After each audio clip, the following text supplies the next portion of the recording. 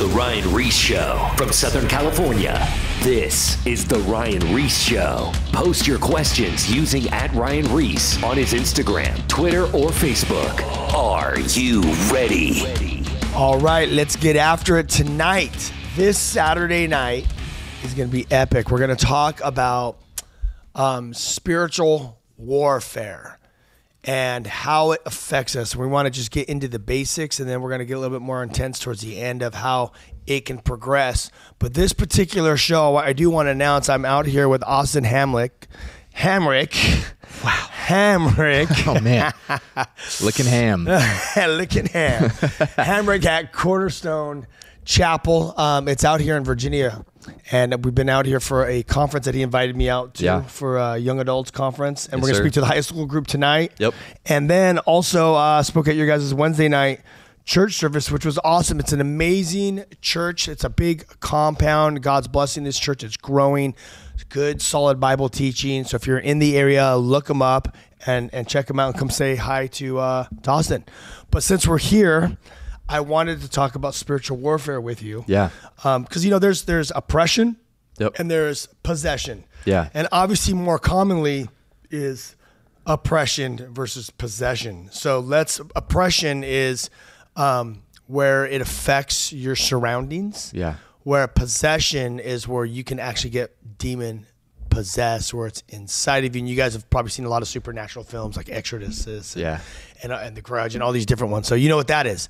But we might touch on that a little bit later. But let's get into oppression, because oppression, people could be getting oppressed and they don't even know. Yeah. Now, question for you to start. Yeah. When I wasn't a Christian, I don't even remember being oppressed. Mm-hmm. I don't know, because I was more, I was like partying and different things. Yeah. But being a Christian, for sure, you get oppressed a lot. Yeah. Let's get into it. What is it and how does it affect one? Yeah. I mean, I think first off, you and I are on the same page as this, that the Christian, when you come into faith with Jesus Christ, he fills you with his Holy Spirit. And so I don't believe that the Christian can be demon possessed. No. When the Holy Spirit fills you, he's not sharing space. Yeah. And so for the Christian, now as believers filled with the Holy Spirit, we now just deal with demonic oppression. And like you said, it's just the outside attack of the enemy, whether it's with sickness. And again, I always want to blanket this conversation with balance. Not every sickness or illness is spiritual warfare. Yeah. So sometimes we get into the extremes of everything is spiritual warfare or nothing is spiritual warfare. It was, I think, C.S. Lewis who said that the Christian can fall into two equal opposite errors concerning the demonic. One is to disbelieve in their existence. Mm-hmm. The other is to believe and to have an unhealthy interest in the demonic. Mm-hmm. And so for those Christians who are just dismissive of Satan's influence in your life, that's an unhealthy extreme. Satan, the Bible says, has been given limited authority here on earth. He's not omniscient. He's not all-knowing. He's not omnipotent. He's not all-powerful. But he has his team of demons that he sends out to oppress and afflict believers, to discourage the believer, to distract the believer, so that we're not effective for the kingdom. And so one of the tools that Satan uses is spiritual oppression. And now the question is, and it's a question that, as I've just been walking with the Lord for a number of years now, it's a question I've often wrestled with. Is this spiritual? Is this a spiritual attack from the enemy? Is this oppression? Or is just this, hey, we live in a fallen, broken world, bad days happen? I want to jump in here really quick. I'm glad that you said that, because I was going to highlight something. There's a lot of people. I was listening to that. Who's that funny comedian guy we were talking about? John Christ. John Christ. That's what I we're went talking to about. see one of his shows the other day, and he was talking about spiritual warfare. Okay. And he's like, Aunt Betty, she's like, oh, I hit every red light. Oh, I can't find a parking space to church. Everything's spiritual warfare. Yeah. Yep. And he's like, Aunt Betty, like, no offense, but I don't think you're that high on the list for Satan to come after you. Yeah. To literally ruin everything spiritual warfare. Yeah. There are also bad decisions we make that we put ourselves into that cause problems. It doesn't mean it's spiritual warfare. Yeah, totally. But then there's actual spiritual warfare. Yeah. I think maybe down to get into the nitty gritty of like, how can you tell that it's spiritual warfare, that the enemy is oppressing you? I think you have to test everything with Scripture first off. The New Testament says not every spirit is from the Lord, so you have to test the spirits to see whether they're from of God. And so, how do you test a spirit? I guess just to get real practical, to test the spirits. If I have a thought in my mind, I'm going to go to the Word of God, line it up with the Word of God. I'm going to be a Berean. Is it Acts 17, Acts 19 talks about the Bereans. When Paul came with the gospel, they searched the Scriptures. This town in Berea, they were called the Bereans. Paul gave them the gospel, and the Bible says in the New Testament, in the book of Acts, that they searched the Scriptures to see if what Paul was saying was true. Yeah. So the first way that the enemy attacks us, I think, is in the mind. He puts thoughts in our head. And how can you distinguish, is this a thought from the Lord? Is this a thought from just my flesh? Or is this the thought from the enemy? It's, I'm going to just bathe my mind in the Word of God, and I'm going to seek the Lord. I know this is kind of basic and cliche, but it's like everything's got to go back to the Word of God. Your Word is a lamp to my feet, a light to my path.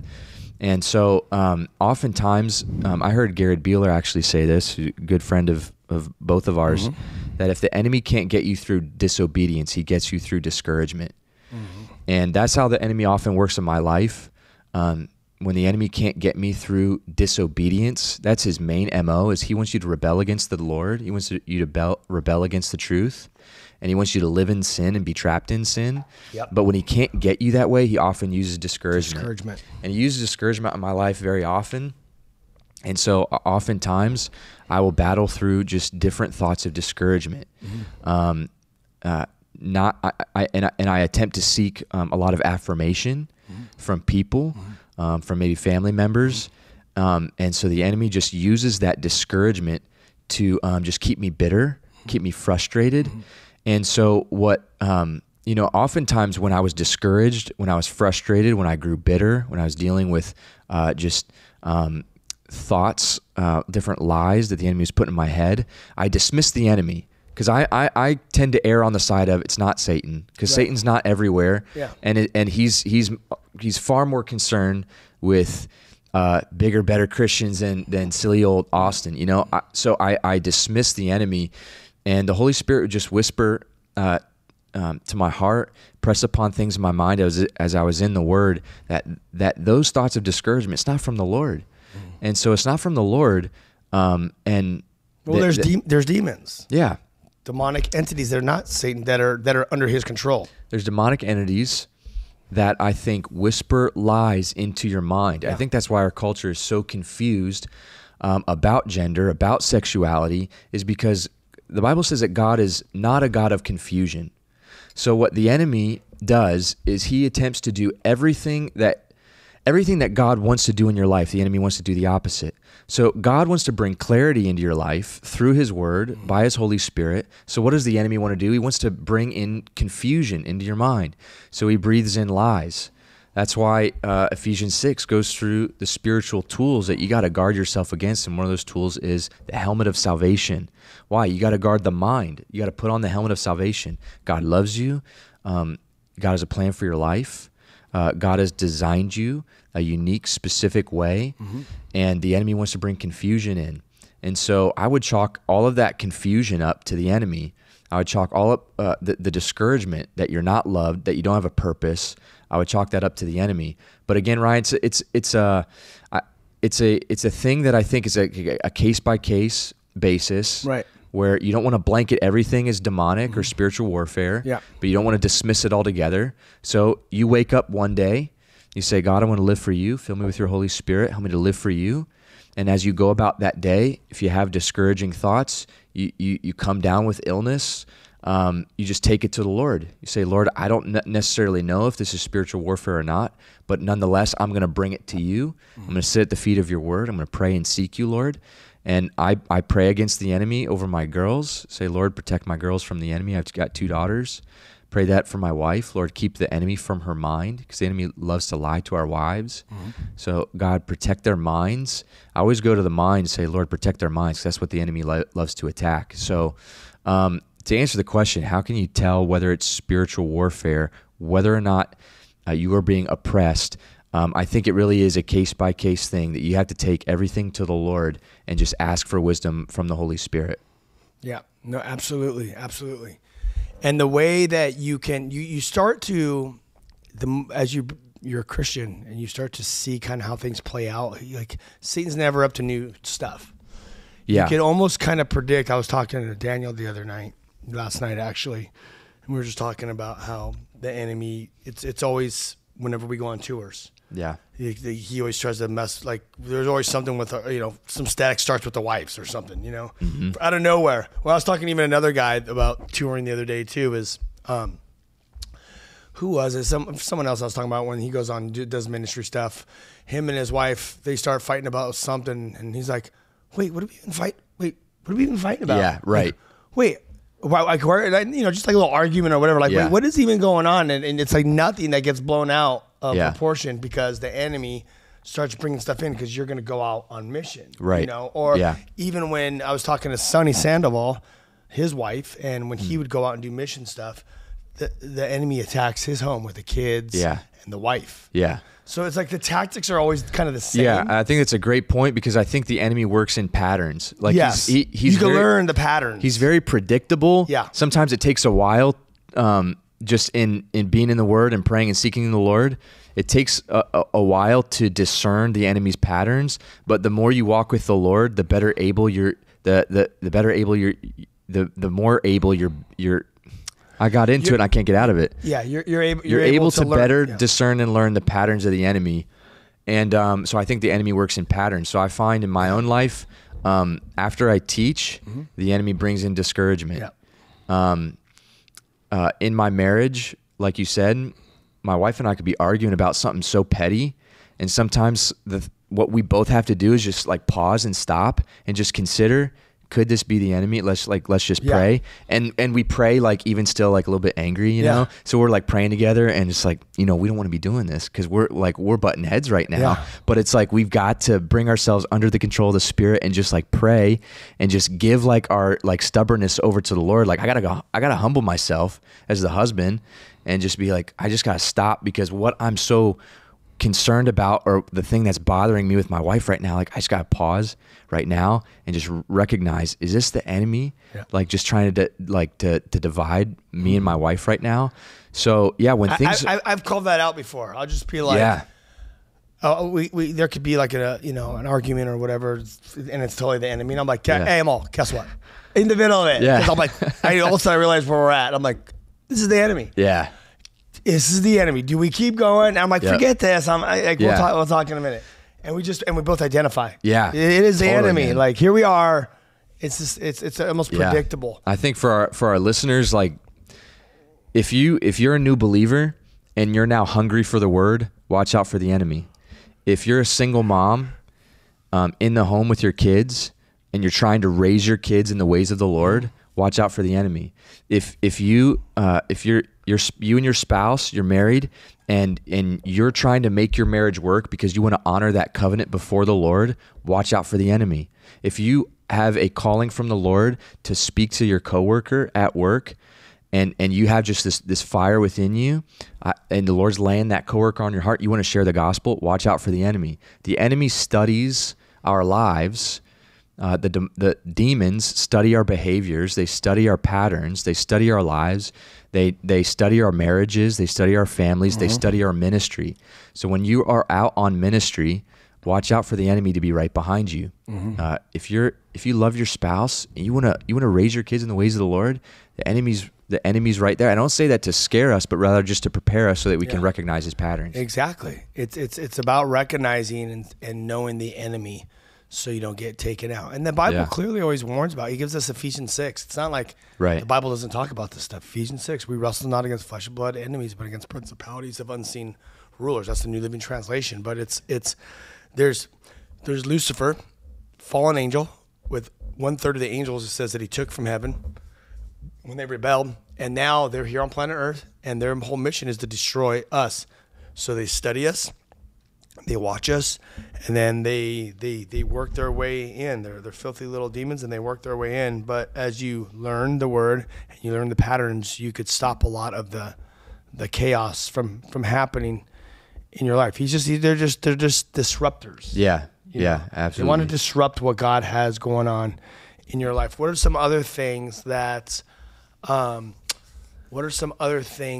you've noticed with oppression? Like, I mean, I could start it off. There was I was in New York City, and I was speaking at a church up there in upstate New York in Poughkeepsie, and there was a cop that was the youth pastor, and he said, I want you to talk to this student. He's depressed. They found some really dark stuff on his phone. He was basically, looking up. I don't even want to say it now because I identified the place, but it was gnarly. Like, he was going to do some gnarly stuff that you can go to jail for, and dark stuff, and hurt people and stuff. And basically, what happened is, I said, bring him in. So we started talking to him, and I sat down with this kid at the table, and he was just kind of like depressed, looking down. And I'm like trying to talk to him. He's not really listening too much, or he's listening, but he's just kind of not engaged. And I just looked at him. I said, look at me. I said, dude, look at you. I go, you look depressed. You're not even happy. You look miserable. I'm like, do you want to live this life? I go, I don't know what you're into, but basically, if you're watching pornography and you're involved with dark stuff, you're being oppressed, and you feel depressed, you feel suicidal, you want to do bad stuff to people because you are being influenced by Satan or whatever. When I say Satan is demons, you're being influenced by Satan's crew. Okay. And I said, if you're tired of this life and you want to be set free, Jesus can set you free and break this off. I go, I know you don't have a demon in you, but you are being oppressed heavily. Like, you're just in a dark place. And for whatever reason, the lights turned on, and he's like, I want to be set free. Yeah. So, and he didn't know what I knew about him. And I prayed over him. I said, first of all, you got to repent of your sins, give your life to Christ. And I prayed for him to be filled with the Holy Spirit. And then I prayed over him. I said, in Jesus' name, I pray that you break off any connections, any strongholds, any doorways that have been open to the supernatural realm that has allowed dark entities around him to bring him down in confusion and heaviness and darkness. And when we prayed, literally everything changed. A couple minutes later, he was happy. And then I was talking to his parents, and his dad's not a Christian. And his dad goes, what'd you do to my son? Because his son was now, this kid would isolate himself. He would come to a youth group, he'd sit in the corner, he was like low energy. The kid was running around eating pizza, chasing the other kids. Like, literally, it was like, there was a night and day difference where the dad, that's not a Christian at all, doesn't believe in God, goes, what'd you do to my son? Like, he's totally different now. What'd you do? And I said, I prayed. He gave his life to Christ. He repented of his sins, and we prayed for him to get filled with the Holy Spirit. And I prayed for the doorways and stuff to close in his life. He was being oppressed by darkness. That's why he was acting like that. And thinking crazy. He's being the mind games and everything that Satan was doing. And that was a testimony to his dad that was not a Christian. Like, he was like, what magic did you do? Right. Yeah. That's awesome. I don't do magic. Yeah. No, I talk and minister with our young adults here at Cornerstone, and we'll have lots of conversations about spiritual warfare, spiritual oppression. How can you recognize it? I was talking with this one student in our young adults ministry who was like, I've been feeling super depressed, super like just jittery, just like restless, anxious, very anxious. That's anxiety, right? Yeah. Anxious, flustered, just like unsettled. Yeah. And you start digging and asking questions like, well, what's your week been like? Or what's like your routine? Just like trying to dig into like, what are you doing that could possibly be causing anxious thoughts? And a lot of it is like material and books. And so we found out that the student was reading basically like this very new age type book. I was like, get rid of it. Get out of the house. Witchcraft. And get out of the house, stop reading it, just dive into the word and see if there's any difference. And so the student was like, all right, got rid of the book. Every night before bed, instead of reading that new age type book, started just reading the word. Anxiety was just out. And so you look at the fruit of the Spirit in the book of, is it Galatians? Yeah. Love, joy, peace, patience. What are the ways the enemy tries to oppress us? It's everything opposite of the fruit of the Spirit. So the fruit of the Spirit is love. Enemy loves to oppress you with just thoughts of anger and hatred. Love, joy, peace. The enemy loves to oppress you by bringing confusion and chaos into your life. He doesn't want that peace that the Holy Spirit provides. And so oftentimes you can spot spiritual oppression in your life or in someone else's life when it's just a list of the opposites of the fruit of the Spirit. Like, I don't have any joy. There's no peace, only anxiety. There's no love. There's only anger, bitterness, and frustration. In Acts chapter 8, I love the book of Acts because in the book of Acts, you see the kingdom of darkness interact with the kingdom of light, like all throughout the book of Acts. Yeah. Like, if you want to know what the Bible is about, the Bible is a book about two kingdoms. There's a kingdom of darkness and there's a kingdom of light. And whether you know this or not, you are a part of one of those two kingdoms. That's what the Bible says. Yep. Colossians 1:13 says, "For he has rescued us from the kingdom of darkness." Yes, my favorite. And has brought us into the kingdom of his Son. Yeah. A few other verses, 2 Corinthians 4:4.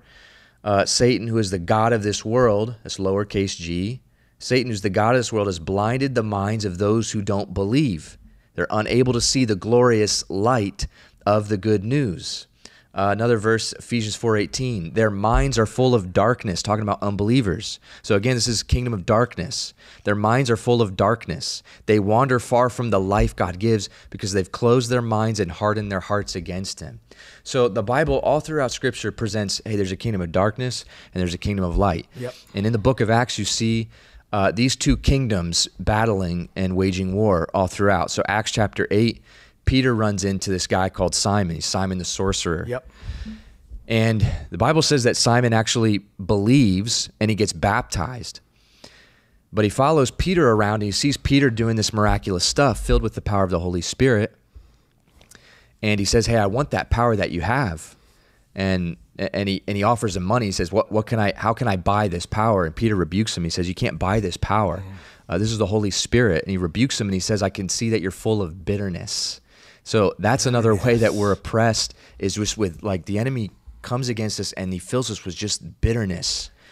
And that can be a stronghold in our lives at times, where we're just like holding on to past hurt, and it just lumps up in just this big ball of bitterness that we have towards maybe a parent or a sibling or whatever. Anyone. Yeah, anyone. Wow. Yeah. No, it's very true. And then you think about what Paul said, right? He said, I think it's Ephesians, where he says, "Don't let anger get a foothold." Yeah. Well, in my New Living, I speak out of the New Living Translation. Yeah. It says, don't let the anger get a foothold. Yeah. A stronghold in your life, and it's any of that stuff: anger, bitterness, resentment. We were talking about at lunch about how my old assistant, she shared her testimony, so I could say her name. Her name was Sonia. Yeah. She shared it at our church, but she was in an emotional relationship. Right. And that opened a doorway to demonic activity where she ended up getting possessed. She was married and got an emotional relationship with a guy at work. And then that opened the door and Satan creeped in through that stronghold. And for whatever reason, God allowed a demonic entity to go in. That's wild. But I can tell you right now, there was, when she started talking to this person, there was oppression going around that the enemy, there had to be some, before the demon could enter her, there was a supernatural oppression going around, messing with her mind to deceive her to actually do that. Yeah. It starts with that, the oppression, which led to the possession. Yeah, absolutely. And that's a whole nother thing. That's why you want to keep these doorways closed. Yeah. And I think, honestly, like to encourage the believers who are listening, if you feel discouraged or oppressed by the enemy, that might be a sign that you are filled with the Holy Spirit and on mission by the Lord. Like, sometimes when the enemy is close, it's not always because your life is all full of darkness. It might be the enemy knows that the Lord is using you, and so he wants to discourage and distract you from what God is calling you to do. So sometimes where, like, the enemy is attacking, it's like, hey, maybe I'm doing something right because I'm upsetting the enemy here.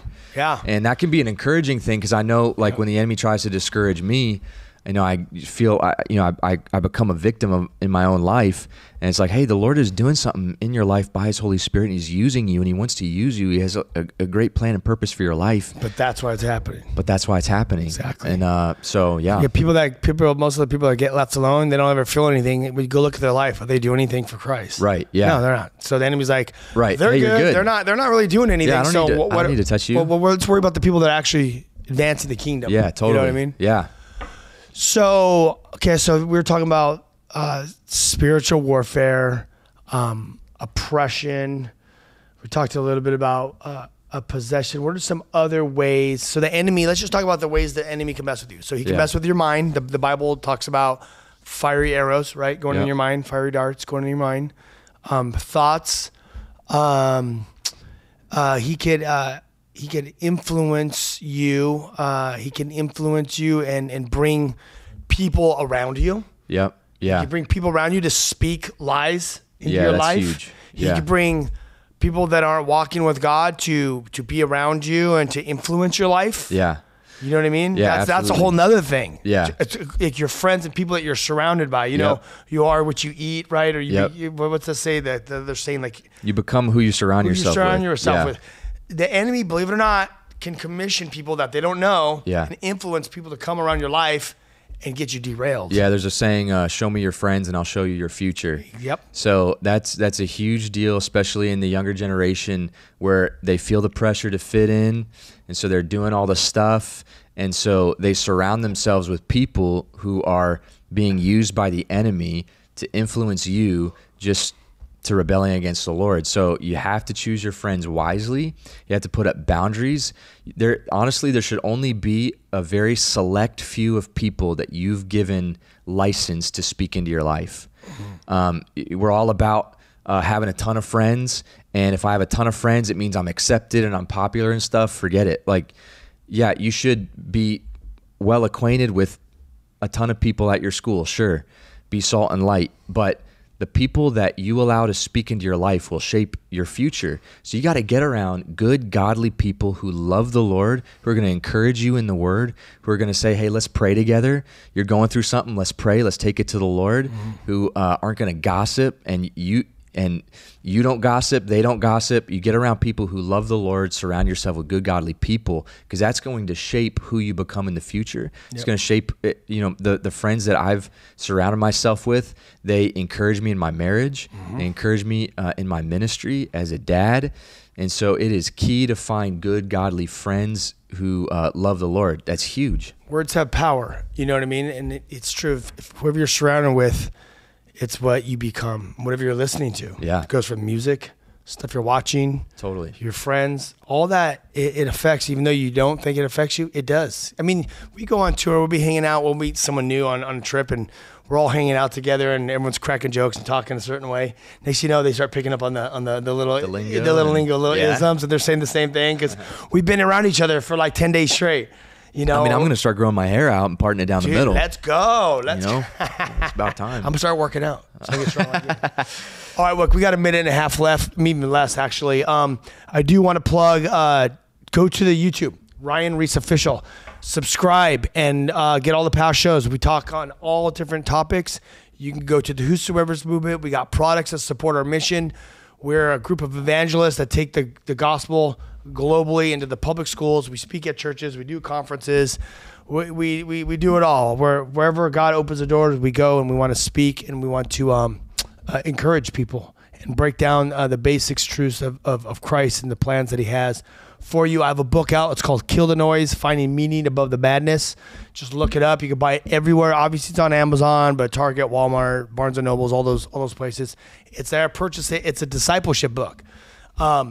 It's all about God, or else I wouldn't even be telling you about it. It will inspire you. It will encourage you, and it will answer a lot of questions that are going on in your faith. It'll really help you out. That's why I wrote it, is to help people out. You can check that out as well. And I want to thank you for tuning in every single week and joining us on these Saturday nights, or if you're joining us on all the podcast formats, wherever you're finding us. Thank you. Share. We want to encourage people to walk with God because he has a plan for them. Peace. More of The Ryan Ries Show. Coming up, post your questions at Ryan Ries on his Instagram, Twitter, and or Facebook.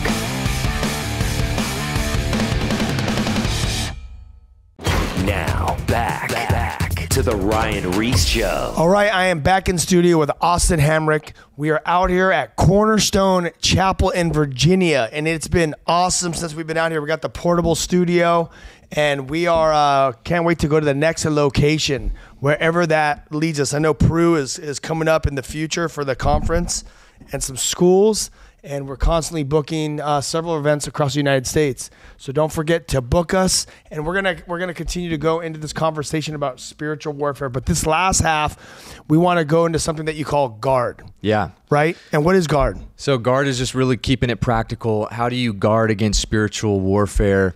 The G is you got to get saved. I mean, that's plain and simple. I mean, we're talking about there's two different kingdoms, kingdom of darkness, kingdom of light. Yes. And you might be listening, be like, hey, I'm not a Satan worshiper. I've not signed any contracts with the devil. Doesn't matter. If you have not turned from sin and trusted in Christ, you're part of the kingdom of darkness. Yes, no matter what. So you got to get saved. That's Colossians 1:13. He has rescued us from the kingdom of darkness, and he's transferred us. You got to transfer kingdoms, all right? You got to transfer kingdoms. How do you transfer kingdoms? By trusting in Jesus Christ, who bridged the gap, reconciled us back to God. So you got to get saved, and that's the G. And we can go into that and just what does it mean to be saved? How do you turn from sin? Yeah, let's do it. Let's How do go you into repent? I mean, repentance is just about face. It's acknowledging and agreeing with God. I'm a sinner. And you are a great Savior. And we can all say we're all dirty sinners. We're all dirty sinners. I love how you say that. We're a bunch of dirty sinners. I've been adopting that saying. I've been telling all my young adults, we're all a bunch of dirty sinners. And we gotta just like come to terms with that. Everyone loves saying, oh, nobody's perfect. And I'm not perfect. And we make mistakes. All right, those are just little baby ways of saying I'm a dirty sinner. And I messed up. And I've fallen short of God's glory. And God has a holy standard. God is holy. And he calls us to be holy. Well, how can we do that? It's by just first acknowledging our sin. I'm a sinner. That's the first step, is just coming to that acknowledgement and agreement with God that I'm a sinner and you're holy. And so I'm going to turn. I don't want to live for myself anymore. Like I've tried living for myself. I've tried to make decisions on my own without hearing the voice of the Holy Spirit, and it doesn't work. No. And the enemy loves to reel us into his trap that you're the king of your life, and you can make decisions fine without God. And sin is fun for a season. That's what the Bible says. Yes, it does. But it only leads to destruction and death and anxiety and depression and loneliness and isolation. What do? You turn from sin. You acknowledge that you're a sinner. You turn back to the Lord. I was gonna say that, when I say dirty sinner, it's because these sins are things that we don't want to do. Yeah. And we don't even like the effects of them. Like if we could all be honest with ourselves, we don't like when we're sinning, we don't like the feelings and the consequences and stuff it brings. Yeah. So when you acknowledge you're a dirty sinner, you can't do things right, because no matter what, you're going to mess up sooner or later. The good news is when you put your trust in God through the work of the Holy Spirit, that dirty sinner life starts changing. Yeah. And it starts becoming less and less and less. And I like to say dirty sinner also because, sometimes when people become Christians, they feel like they've arrived and they have it all figured out. We'll never have it figured out. We're a sinner at heart, and this is why we have to have that continual relationship and continue to put our trust in Christ, because we go through different seasons. We do really good, and sometimes we do really bad. Yeah. You know what I mean? It's because we're dirty sinners. Yeah. But with God, we're forgiven, and his grace is there, and he literally starts removing stuff out of our life, and you literally become a new creation. Yeah. So that's number one. That's number one. I mean, that's the very first thing. How do I guard myself against spiritual warfare? Yeah. Well, stop acknowledging yourself as king. Yep. And come out of the kingdom of darkness, come into the kingdom of light. And so you got to get saved. That's the G in guard. The U is use the spiritual tools of Ephesians chapter 6. Because God doesn't leave us on our own to fight our own battles in this battle of spiritual warfare. He gives us spiritual tools. So the U in guard is use them. Use the spiritual tools. And so I just pulled up Ephesians 6 just so I could read the different spiritual tools. And Paul writes, he says, finally, my brothers, my sisters, he says, be strong in the Lord and the power of his might. Put on the whole armor of God that you may be able to stand against the wiles of the devil. The NIV says the devil's schemes. Verse 12 says, for we do not wrestle against flesh and blood, but against principalities, powers, rulers of the darkness of this age, against spiritual hosts of wickedness in the heavenly places. So therefore, take up the whole armor of God. And verse 14 gets into the armory. It says, stand therefore, having girded your waist with truth. Right, that's key, Ryan, as you know. Truth. Because we're living in a culture where culture says truth is relative. Your truth is your truth. My truth is my truth. There's no my truth. There's no your truth. It's the truth. It's found in the Word of God. And so it starts with girding your waist with truth, having put on the breastplate of righteousness, having shod your feet with the preparation of the gospel of peace. Above all, taking the shield of faith, with which you'll be able to quench all the fiery darts of the wicked one, as you mentioned. Verse 17, take the helmet of salvation and the sword of the Spirit, which is the word of God, praying always with prayer and supplication in the Spirit. So this is our only offensive weapon. It's the only offensive weapon we need. It's the sword of the Spirit, which is the word of God. Yep. That's why Jesus, when he was being tempted by Satan in the wilderness, what did Jesus do every single time he quoted Scripture? Word of God. And so what does that tell me? It's like, well, I got to get in the Word of God, and I got to know the Word of God. I have to memorize the Word of God so that it's in my mind. I use this in a good way. I want to brainwash myself with the Word of God. I want to wash my brain. I want to cleanse my brain with the truth of God's Word. And that's one thing I would just encourage everybody is just to memorize Scripture. And one thing my wife and I did was we went through Genesis to Revelation, and I got this from David Guzik. Read one chapter a day, and then write one sentence on the chapter you just read. Go through the whole Bible, Genesis to Revelation, cover to cover. Read a chapter, write a sentence. Read a chapter, write a sentence. And it's just a practical way to get God's Word into your mind. If that sounds too daunting, then just pretty cool idea. Memorize one verse a week. At the end of the year, you'll have 52 Bible verses. I mean, that's awesome. Like start with Jesus wept. And that's your verse for the week. You got it down. Easy, it's simple. But get verses into your mind, write them down. I'm a visual learner, so I gotta write. I gotta write after I read. So I'll write Scripture down, or I'll write a sentence, or I'll journal, and write Scripture, and then just put it up on your fridge or on your mirror when you wake up, so that the first thing you're seeing is the Word of God. And so these are just small, little practical ways to get God's Word in front of you at all times, so that you can get God's Word in your mind, and then you can spit Scripture out. And that's how you fight the enemy. And that's how you fight the enemy. With the Scripture. My grandma, when she was a missionary growing up, and like in the 40s or 30s, and she went to Columbia, and she used to sing this song to me. It was a Salvation Army song. It says, come and join the army. The Salvation Army has a right to beat the drum, the tambourine, the banjos, to make the devil run. So come and join the army, get your gospel gun, shoot it at the devil if you want to see him run. And that's basically what Jesus was doing. He was firing off Scripture at the devil. Yeah. And he ran.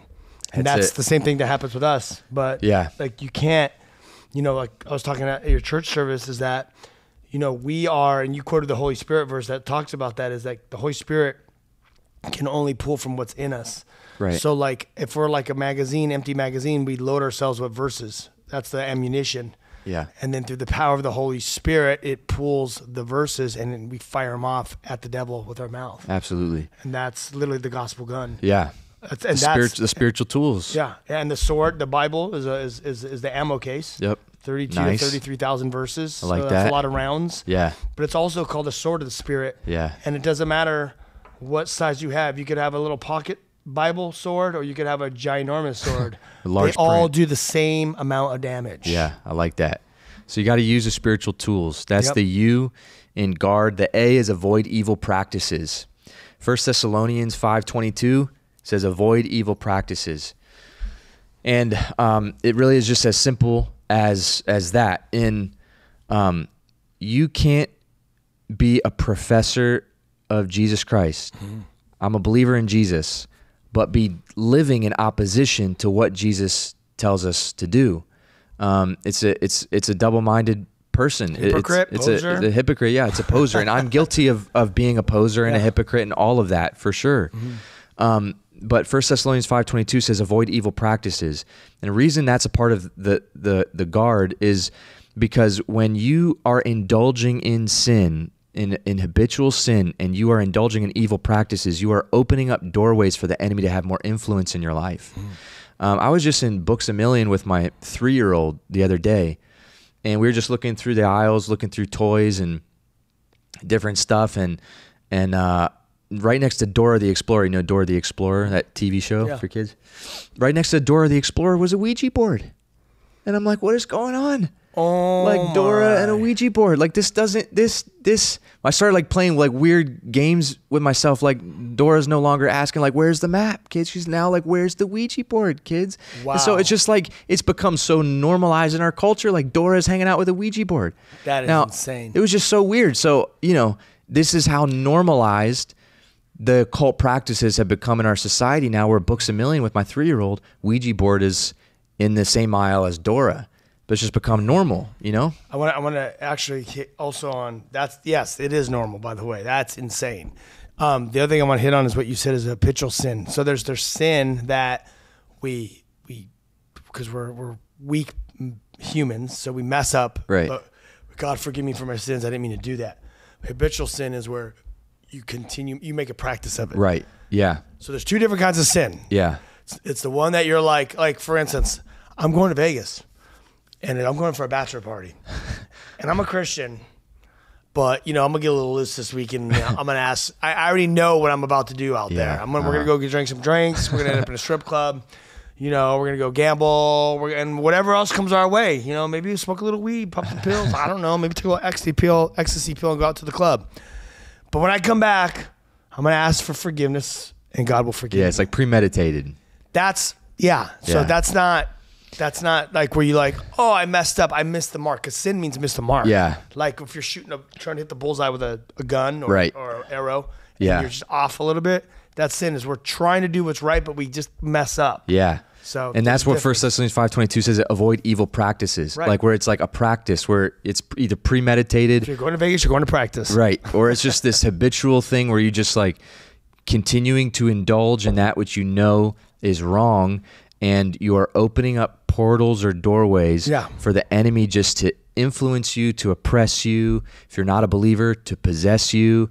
And so a part of the guard here, the A, is avoid evil practices. And don't be a hypocritical Christian. Again, we're all guilty of it, myself included, of having one foot in the Word and being a follower of Jesus, but then just living for self. And that's not to be part of the life of the believer. You're not going to be sinless, but you should be sinning less as you mature and walk with the Lord. Sinning less, that's a good one. Avoiding evil practices is a part of that guard. That's how you guard against spiritual warfare. The more I want to look like Christ and pursue holiness and put aside the flesh and crucify the flesh with the Lord, you are limiting the devil's power and influence in your life. So, and whatever you feed the most, you probably said this illustration a few times. But I was thinking about like in LA, where I'm from, they, you have like the gangsters that have like the pit bulls and they train them. They put them on treadmills. They have big chains around their neck. Yeah. And it's illegal dog fighting is what it is. Sweet. Illegal. I do not partake, just for the record. Yeah. But I've seen and I've heard. But what happens is, so you got this pit bull that you're feeding it meat. It's on a treadmill. It has like huge chains around its neck to make it strong, right? And they train these dogs. But then if you have another pit bull that you don't feed at all, he's not on the treadmill, you don't even feed him, he just has maybe a little bit of water. Basically, you put those two in to fight, what's going to happen? The one's going to just destroy the other one. And that's the difference between our flesh. Whatever we feed the most is going to dominate. Yeah. So if you're practicing doing bad stuff, you're feeding the flesh. Yeah. You're feeding it. It's growing stronger and stronger versus if you get your body appetites and you hang him to the cross, like you just said with Christ. Hang him to the cross and you crucify the flesh and the spirit lives. Yeah. So it's very simple. You either have a strong spirit or a strong flesh. What's dominating? Yeah, that's what is it, Galatians 5 or 6? It talks about that. It says that there's this battle between the flesh and the spirit, and the more you feed the spirit will dominate the flesh. The more you feed the flesh will dominate the spirit. And there's this constant battle waging war within us. They hate each other. They're fighting with each other. Exactly. Totally. Enmity. Yeah. And that's literally, and that's written from Paul. Yeah. Yeah. Which Paul's like, I'm like, that guy was like an amazing Christian, but he's like, I'm the sinner of all. Yeah. You know what I mean? So, but it's true, they fight. So we have to put that into perspective. Yep. And that's also going back even to the beginning of the conversation of talking about the oppression. The oppression, that influence comes in to make you want to go after the things of the flesh. But then you have the Holy Spirit. We're possessed with the Holy Spirit. He's inside of us. The Holy Spirit. Yeah. Power is inside of us. Yep. And his job is to deny the flesh. Yes. And yeah. these are the two forces. You got the oppression, the enemy, and you got the work of the Spirit. Yeah. Paul says, Galatians, I think it's 5:16. So I say to you, walk in the Spirit. And how do you walk in the Spirit? It's just being in the Word, being in prayer, asking the Holy Spirit to fill you. That's my prayer every morning is like, Lord, I can't even do today without you. I need your Holy Spirit. Yeah. So fill me and empower me and give me all that I need today so I can please you and walk with you. And that's a daily prayer. So that's the A. Yep. It's avoid evil practices. So you got to get saved. Use the spiritual tools in Ephesians 6. Avoid evil practices. The R is resist the devil. This is James 4:7-8. Resist the devil. What I find super funny is in order to resist the devil, number one, you got to acknowledge that there is a devil, because that's part of our society is just this, well, I acknowledge maybe that there's evil in the world, but is there this one source of evil being the devil? I'm not so sure. You know, I read this Barna Research study a few years ago that said 4 out of every 10, that's 40% of professing Christians. So we're talking about Christians here. Don't believe the devil's real. They don't. They believe that the devil is merely a symbol of evil, but not an actual being. Wow, 40%. 40% of supposed professing Christians believe that the devil is just a symbol. So if you believe the devil is a symbol and not an actual being, you're already going to lose that war. Yeah. So you have to acknowledge that the devil's an actual being. Now, he's not God's equal opposite. Sometimes that's what Christians think, is that God is God and Satan is God's equal opposite. Creator and creature. Yes. God created. Creator and creation. Yes. God created Satan. He's a fallen angelic creature, and he has power. 2 Corinthians 4:4 calls him the God of this world. But again, that's lowercase g.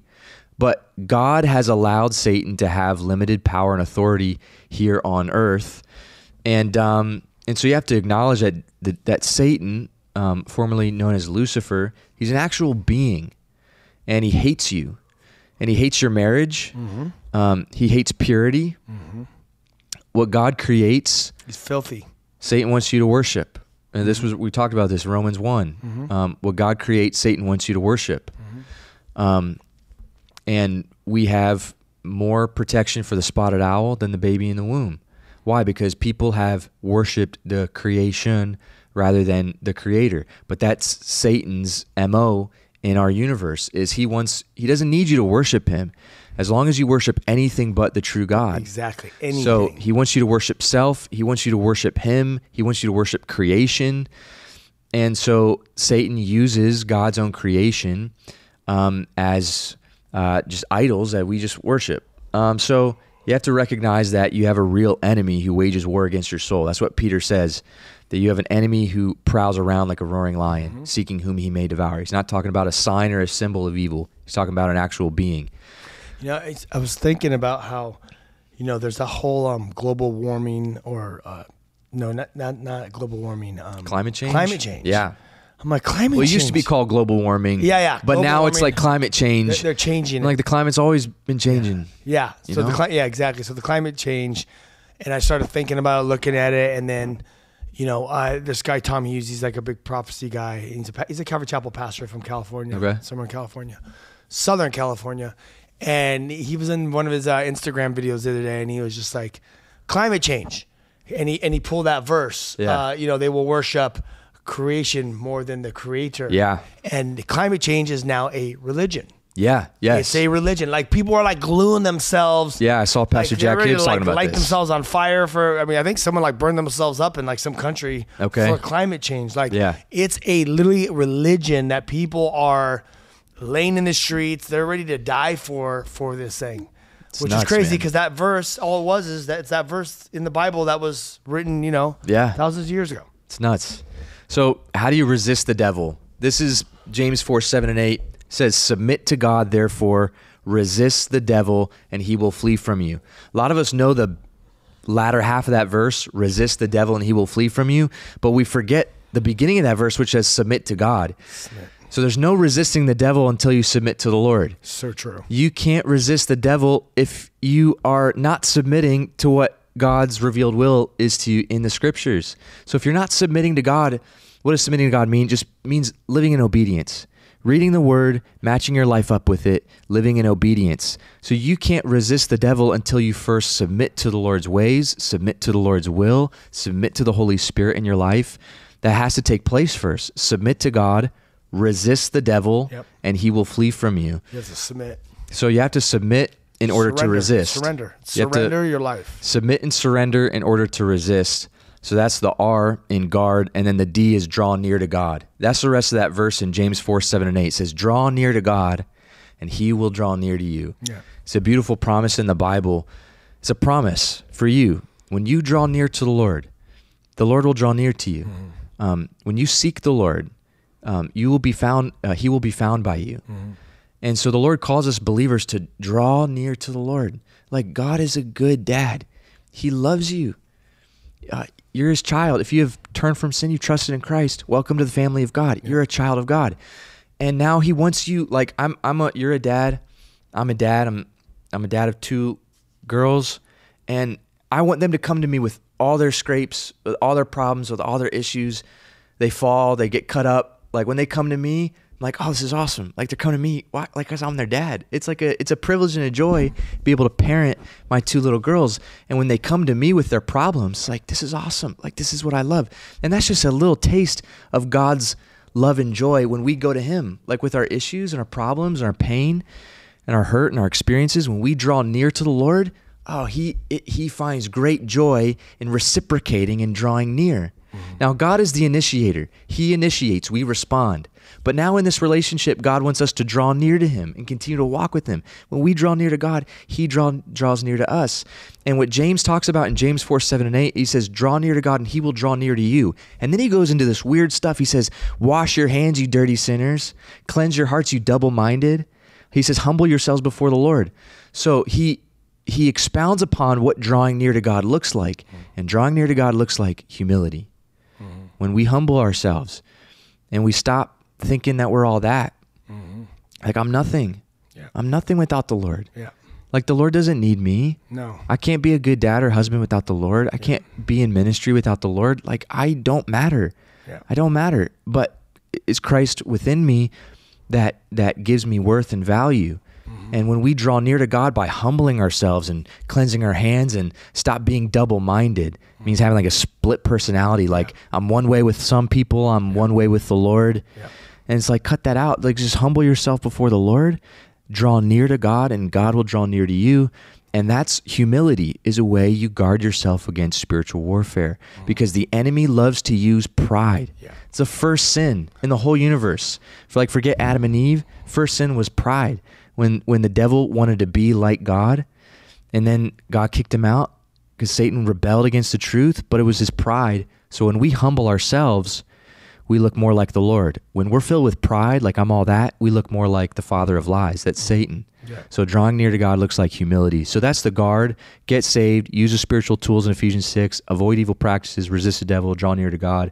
5 ways that we can guard against spiritual warfare in our lives. So the key is just to basically ask for forgiveness, humble yourself. I like that in part of James. That's amazing. It's really simple, but the hardest part is just doing it. Yeah. You know what I mean? It's simple. You're like, yeah, that makes sense. Yeah. Yeah. Then it's actually just like, you got to do it. Right. It's the hardest part. Yeah. Because the pride and all the other stuff comes along. But the flow of the Holy Spirit will come through that. Right. Well, that was an amazing show, you guys. We are in Virginia.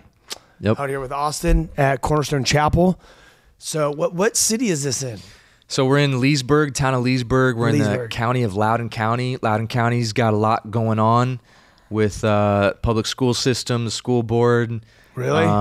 LGBTQ agenda. We got to get into the schools. Got to get into the schools here. Yeah. Hey, let's plan it. Absolutely. Let's come out and let's invade the public schools. Let's do it. Would love it. That would be amazing. I did see some of the videos of that stuff, books and stuff being read that your dad was talking about on social media. Yeah, it's We're wild seeing stuff the same going stuff. Well, go to make sure you go to YouTube to Ryan Ries Official. Subscribe, grab those radio shows, send them out to your friends. I also have a website, ryan-ries.com, that have all the radio shows and the Gospel of John and all kinds of cool stuff. We have the whosoevers.com. You can go there. You can donate to our movement. Our movement is a group of evangelists that tour the public schools and bring the gospel to a lost and hurting and broken world. People that have never heard about Jesus, that are open to it. They just need to hear it. And what's that verse that says, blessed are the feet of the messenger that go. How will they go unless they're sent? So pray for us. Send us. We will go. We love you guys. Thank you for tuning in every Saturday night. And next week, we'll be at a new location somewhere else doing something else. I love you guys. Peace. This has been The Ryan Ries Show. To connect and find out more about Ryan, click on ryan-ries.com. Check us out next Saturday at 9 p.m. for The Ryan Ries Show.